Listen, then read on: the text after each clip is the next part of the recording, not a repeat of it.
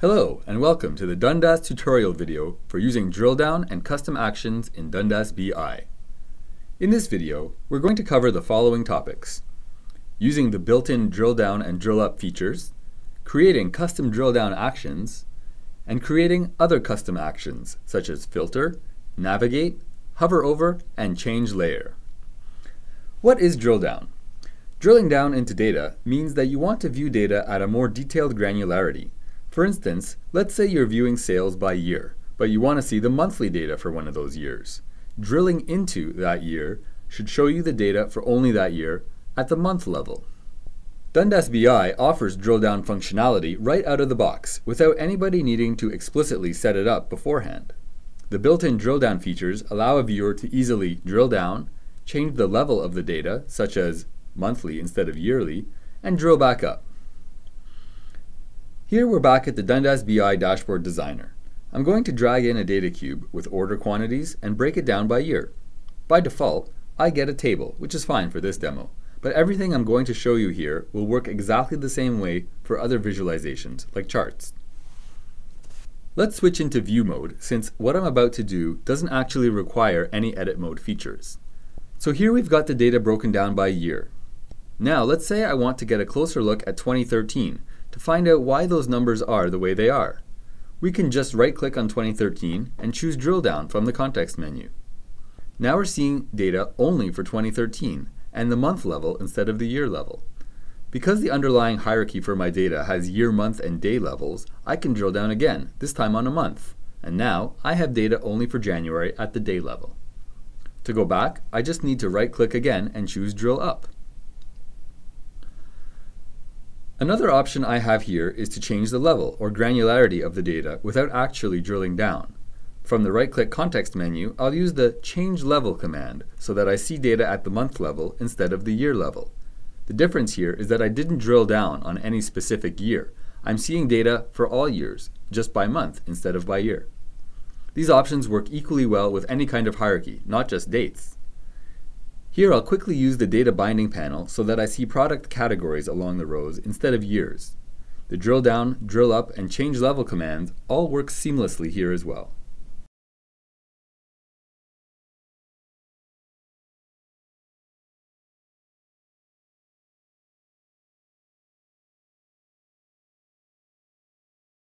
Now sometimes you may want to build a dashboard where the built-in functionality isn't intuitive enough for your users, and you want to make it a bit easier. Custom actions are here to address this need. First, let's build a custom drill down action. Again, this is something you might want to do to make things easier for whoever ends up using your dashboard, because they may not realize that the right-click menu can do this. To add the action, we'll switch into edit mode. I'll revisualize as a chart here since it's easier to see.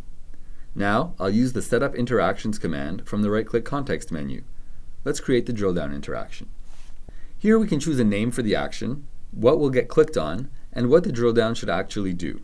We can choose to drill down on the same visualization, make the drill down go to a different dashboard, or open a URL. When I switch into view mode, clicking on any of the bars will automatically drill down into that product category. And now we see subcategories. Now let's set up a filter action. For this, I'll drag my data again and copy and paste it to create another control. Let's change the first control to a bar chart and the second one to be a radial gauge.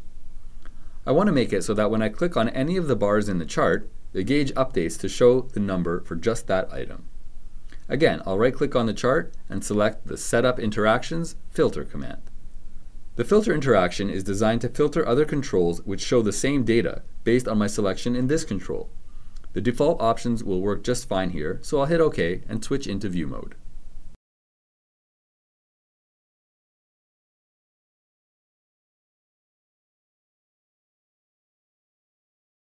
The next kind of action we'll look at is the hover over action. This kind of action is used when you want something to appear in a pop-up after the user hovers over it. The content of the pop-up can be either another dashboard or report from Dundas BI or an external URL. You might want to use a URL if you have some external reporting system and you want to build some integration such that a web page from that system is shown right there on the dashboard when you hover. As it happens, I have a sophisticated reporting system with which I want to integrate here. This system is going to report back to me on the filter value which gets passed. Here's the format of the URL that my reporting system accepts.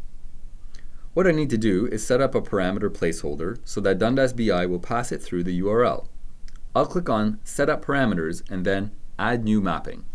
I want to pass the value of the order date corresponding to the hovered data point, so I'll check that off.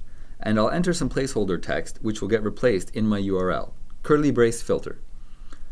Now that I've set up the placeholder, I'll go ahead and add the curly brace filter placeholder to the URL and hit OK to finish setting it up. Back in view mode, I can hover over any data point and you'll see my sophisticated reporting system appear in a pop-up, successfully showing the year corresponding to what I hovered over. The navigate action is nearly the same as the hover over action.